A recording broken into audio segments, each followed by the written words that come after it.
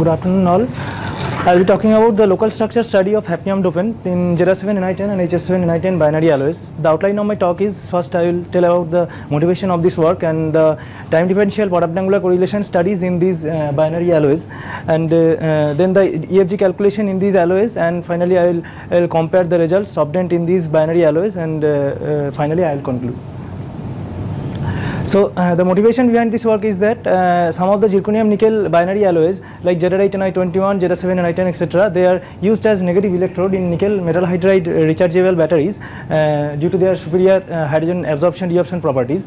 And these we have carried out the PSC study in HF7Ni10. Actually the structural properties of HF7Ni10 is not well known, so it has been predicted that it is isostructural to ZR7Ni10. So we have carried out the PSC measurement in both these compounds to get the phase components, electric field gradients, and to study the temperature dependence of electric field gradients.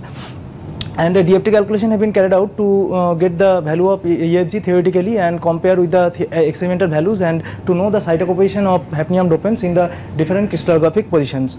And we have also compared the EFG values of these two components.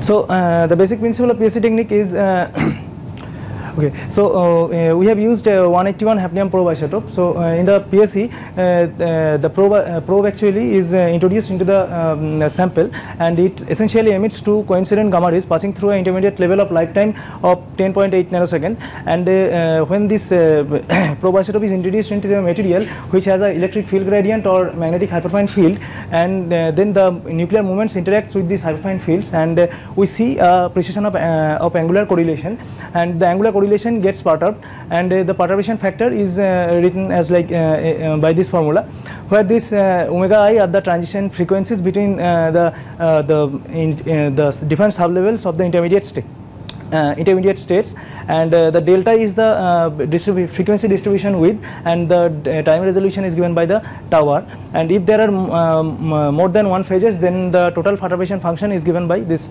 sum formula.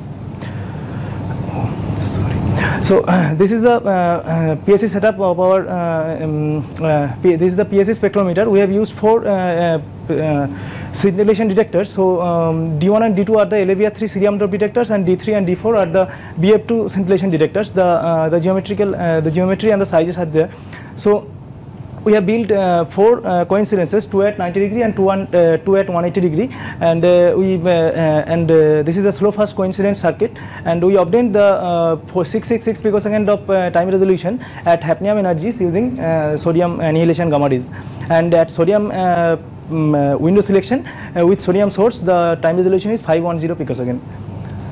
So this is the energy spectrum of 181 hafnium for LAVR3 cerium drop detector, and in the BF2 the energy spectrum looks like this. So we used this 133 as the start and the 482 as the stop signal, and the time resolution at cesium energies for LAVR3 is 4%, and for BF2 is 14%, and the coincident time date spectrum at 90 degree and 180 degree for ZR7Ni10 is shown here. So if there is no perturbation, then there will be a simple exponential decay, but as there is a perturbation, so we see the oscillations or modulations in the coincident count date spectrum. So okay, so this is the XRD and XRD studies in ZR7Ni10. So we have prepared the sample ZR7Ni10 in conventional argon arc furnace, and we found 3 different phases. So ZR7Ni10, ZR2Ni7, and ZR8Ni21, and from the same selectron area electron diffraction measurements also we found the different HKL values for these 3 phases, ZR7Ni10, ZR2Ni7, and ZR8Ni21. And this is the PSC spectrum of ZR7Ni10 at room temperature. So I have shown the left panel is the time spectrum, and the right panel is the Fourier cosine transform. So I have shown the contribution in PSC also. We have found these 3 phases, where the ZR2Ni7 is nearly 38%, and ZR7Ni10 is nearly 25%, and ZR8Ni21 is a very minor component and appears to be nearly 11%. So I have shown the contribution of three different phases in both time spectrum and Fourier spectrum, and I have compared what are the phase components observed in these characterization techniques. So in all these from all these techniques we have found all these 3 phases. Oh, this is our temperature dependent PSE spectrum. So here the set of 3 arrows shows the transition frequencies for a particular phase, and up to 773K we have found ZR2Ni7, ZR both the 3 phases, and after 773K the ZR8 and I21 component disappears. But when we remeasured the PSE at room temperature after measurement at 1073K, the component ZR8 and I21 again reappeared. Now this why these other secondary phases came. So the ZR2Ni7 actually is a congruently melting phase. So it is first solidified from the liquid, and it reacts with the remaining liquid to form peritectically the ZR8 and I21 at 14553K, and the remaining liquid eutectically decomposes to ZR7 and I10 and ZR8 and I21.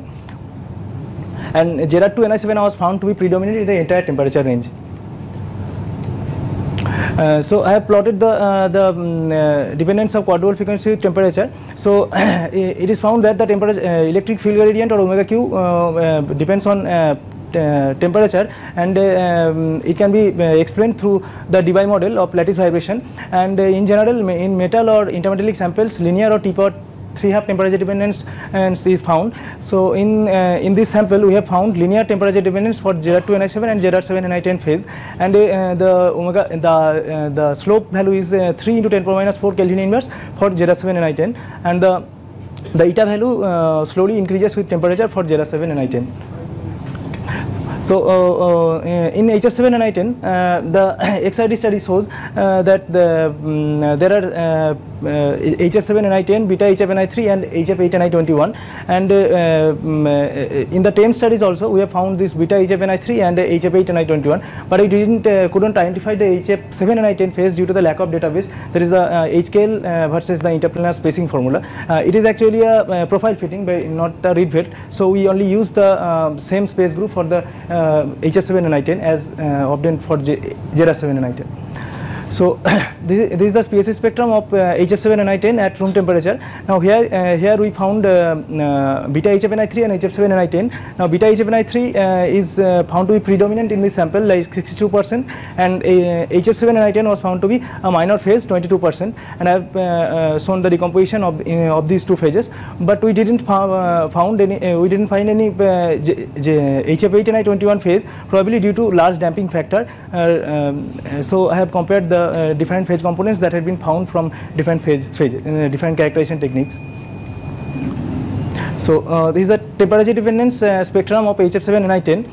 So here we, unlike ZR7 and I10 sample, we didn't find any type of phase transition, or so so as the temperature is increased, the HF7 and I10 fraction was increased as a expense of beta HF and I3. Actually, the beta HF and I3 is a low temperature phase, and it is stable below 1473K, and both these HF and I3 and HF7 and I10 is formed peritectically. From the phase diagram we can get to know that. And when we remeasured the same spectrum at room temperature after measurement at 1073K, it is found that the side fractions was found to be reversibly changed to initial fractions. So this is the quadrupole frequency, temperature dependence of quadrupole frequency for these two phases. Here we found also similar linear temperature dependence for these two phases, and alpha value for this HF7 and I10 is 2 × 10⁻⁴ Kelvin inverse. Okay, so so we have carried out the electric field gradient theoretical electric field gradient calculation at tantalum impurity position using Wien-Tuke code, where it is based on the all electron full potential linearized augmented plane wave method. And here in both ZR7 and I10 and HF7 and I10, there are 4 non-equivalent crystallographic positions of zirconium and hafnium. And here I have plotted the measured value and the calculated value for all these ZR7 and I10 and HF7 and I10. Now for only zirconium 3 or hafnium 3 positions, we found that the experimental value matches well with the theoretical values. Now I have compared the results obtained in JERA7 NI10 and HF7 NI10. So the electric field gradients in both these samples were found to be quite similar, and in both these samples the electric field gradient decreases linearly with temperature, and in JERA7 NI10 these JERA2 NI7, JERA7 NI10 and JERA8 NI21 were found, where in HF7 NI10 beta HF NI3 and HF7 NI10 were found, and both these phases were found to be stable up to 1073 K, and it was found that the hafnium prefers JERA3 and HF3 positions in these samples, and this is the temperature dependence of EFG in these HF7 NI10 and JERA7 NI10 phase.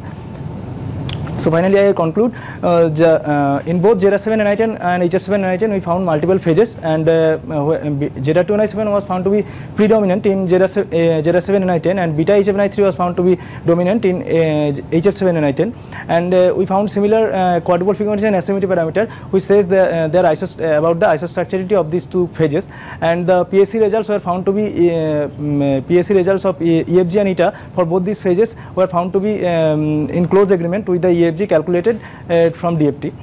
Thank you for your attention.